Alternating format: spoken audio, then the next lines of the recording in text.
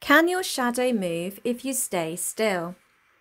To test this activity, you'll need some chalk, a place outside where the sun shines all day, and a helper. Stand in a position that you can remember and ask your helper to draw around your feet.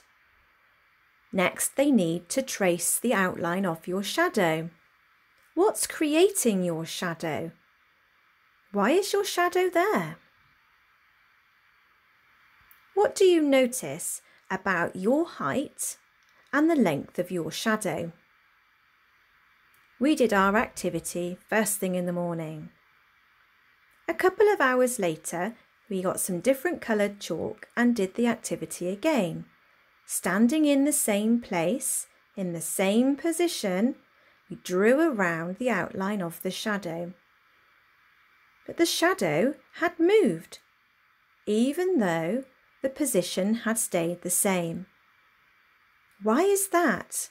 Why did the shadow move? What creates shadows and why do shadows move? Have fun finding out. Bye!